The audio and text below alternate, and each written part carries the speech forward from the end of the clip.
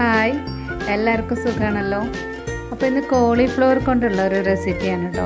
Cauliflower pepper fry. ഈ pepper fry എങ്ങനെ ഉണ്ടാക്കാൻ നോക്കിയിട്ട് വരാം. ഇതിനായി 200 ഗ്രാം കോളിഫ്ലവർ എടുത്തിട്ടുണ്ട്.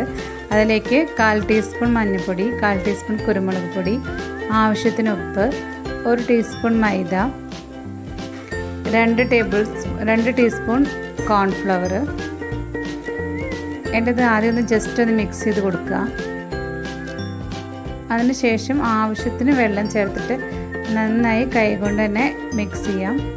എല്ലാ ഭാഗത്തേക്കും നമ്മൾ പെപ്പറും ഉപ്പും അതുപോലെ മഞ്ഞൾപ്പൊടിയൊക്കെ എല്ലാ പീസിലും നന്നായി കവർ ആവണം. അതുപോലെ മിക്സ് ചെയ്ത് കൊടുക്കുക. ഇനി നമുക്കിത് ഫ്രൈ ചെയ്തെടുക്കാം കേട്ടോ. അപ്പോൾ ഞാനൊരു പാനിൽ ഷാലോ ഫ്രൈ ആണ് ചെയ്യണം. അപ്പോൾ അതിനാവശ്യമുള്ള എണ്ണ ഒഴിച്ചു കൊടുത്തിട്ടുണ്ട്. അതിലേക്ക് നമ്മൾ ഈ കോളിഫ്ലവറിൻ്റെ പീസസ് ഇട്ട് കൊടുക്കുക. എന്നിട്ട് ഇതൊരു ഗോൾഡൻ കളർ ആവുന്ന വരെ ഫ്രൈ ചെയ്തെടുക്കണം. ഇത് ഒരുപാട് കോട്ടിംഗ് ഒന്നുമില്ല, മൈദയൊക്കെ വളരെ കുറച്ച് നമ്മൾ ഉപയോഗിച്ചിട്ടുള്ളൂ. അപ്പം നല്ല കോളിഫ്ലവറിൻ്റെ ടേസ്റ്റ് തന്നെയായിരിക്കും. ഇനി എല്ലാ സൈഡും നല്ല ഗോൾഡൻ കളർ ആകുമ്പോൾ നമുക്കിത് എണ്ണയിൽ നിന്ന് മാറ്റാം. ഒരുപാട് ഇങ്ങനെ ഫ്രൈ ചെയ്യേണ്ട, ലൈറ്റ് ഗോൾഡൻ കളർ വന്നാൽ തന്നെ എണ്ണയിൽ നിന്ന് മാറ്റാം.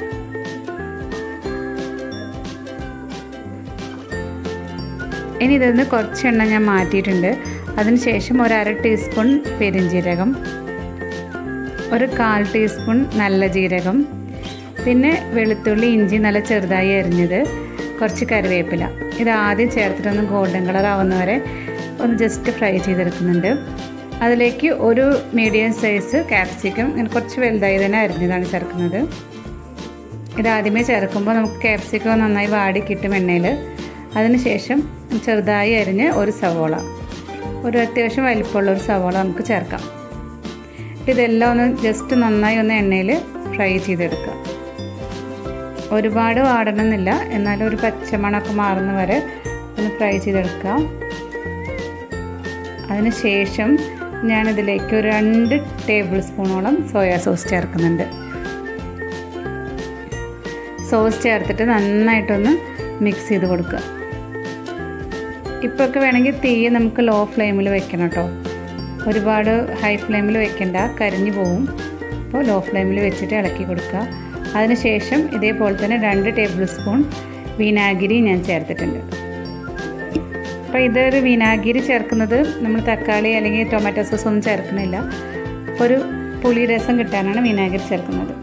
ഇനി ഒരു ടീസ്പൂൺ ഫുള്ളായിട്ട് ഞാൻ കുരുമുളക് പൊടി ചേർത്തിട്ടുണ്ട്. നിങ്ങളുടെ എരിവിനനുസരിച്ച് ചേർക്കുക.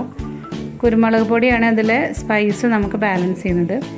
അപ്പോൾ ആവശ്യത്തിന് കുരുമുളക് പൊടി ചേർത്തോളൂ. ഞാൻ 1 ടീസ്പൂൺ ചേർത്തിട്ടുണ്ട്. ഇനി നമുക്കിതിലേക്ക് നമ്മൾ വറുത്ത് വെച്ചിരിക്കുന്ന കോളിഫ്ലവർ ചേർക്കാം.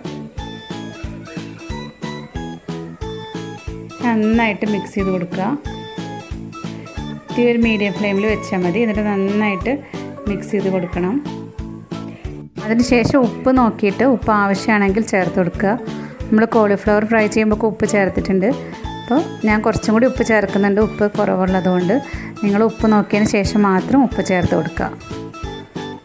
എന്നിട്ട് ചെറിയ ഫ്ലെയിമിൽ നന്നായിട്ടൊന്ന് മിക്സ് ചെയ്ത് എടുക്കുക.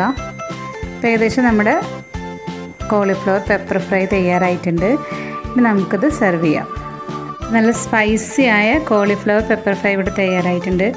നിങ്ങളെല്ലാവരും വീട്ടിൽ ട്രൈ ചെയ്ത് നോക്കണം. കുറച്ച് ഡിഫറെൻ്റ് ആയിട്ട് കോളിഫ്ലവർ നമുക്ക് ഉണ്ടാക്കാവുന്ന ഒരു രീതിയാണിത്. അപ്പോൾ എല്ലാവരും ട്രൈ ചെയ്ത് നോക്കിയിട്ട് നിങ്ങളുടെ അഭിപ്രായങ്ങൾ എൻ്റെ കമൻറ്റ് ബോക്സിൽ എഴുതാൻ മറക്കരുത്. അതുപോലെ തന്നെ വീഡിയോ ഇഷ്ടപ്പെട്ടാൽ ലൈക്ക് ചെയ്യുക, ഷെയർ ചെയ്യുക. പിന്നെ ഇതുവരെ നിങ്ങൾ എൻ്റെ ചാനൽ സബ്സ്ക്രൈബ് ചെയ്തിട്ടില്ലെങ്കിൽ തീർച്ചയായും സബ്സ്ക്രൈബ് ചെയ്യുക. ബെൽ ബട്ടൺ ക്ലിക്ക് ചെയ്യാൻ മറക്കരുത്. പുതിയൊരു വീഡിയോയുമായി നമുക്ക് വീണ്ടും കാണാം.